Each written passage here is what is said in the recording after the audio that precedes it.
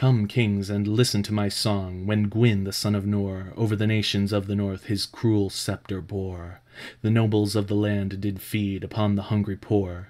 They tear the poor man's lamb, and drive the needy from their door. The land is desolate, our wives and children cry for bread. Arise and pull the tyrant down, let Gwin be humbled.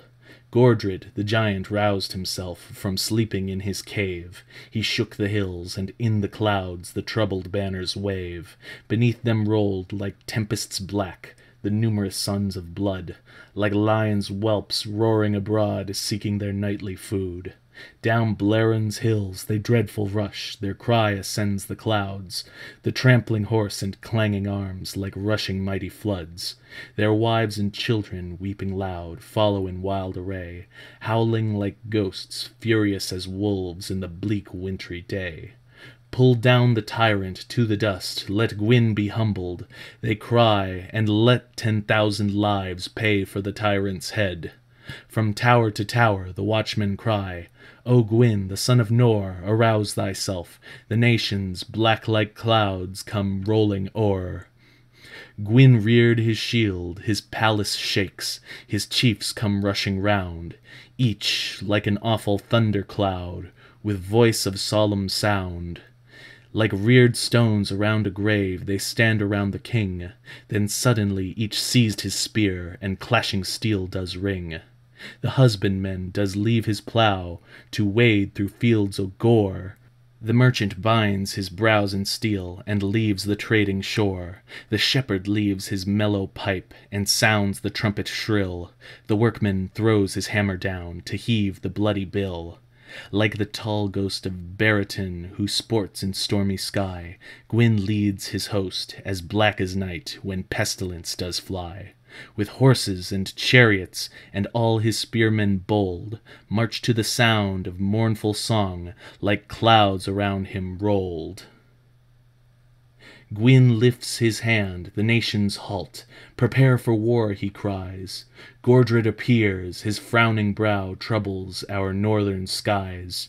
The army stand, like balances held in the Almighty's hand. Gwin, thou hast filled thy measure up. Thou'rt swept from out the land.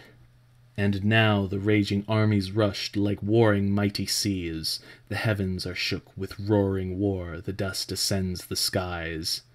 Earth smokes with blood, and groans and shakes to drink her children's gore. A sea of blood, nor can the eye see to the trembling shore. And on the verge of this wild sea famine and death doth cry. The cries of women and of babes over the field doth fly.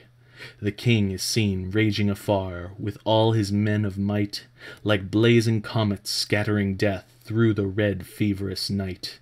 Beneath his arm like sheep they die, and groan upon the plain. The battle faints, and bloody men fight upon hills of slain. Now death is sick, and riven men labor and toil for life.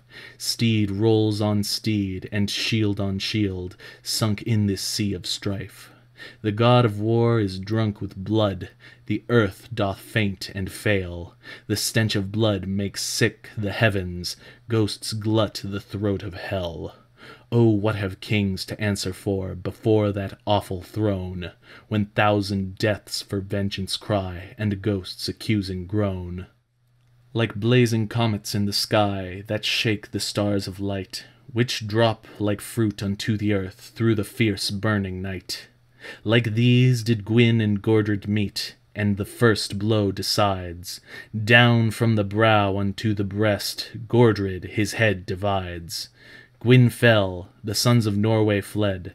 All that remained alive, the rest did fill the vale of death. For them the eagles strive. The river Dorman rolled their blood into the northern sea, who mourned his sons and overwhelmed the pleasant south country.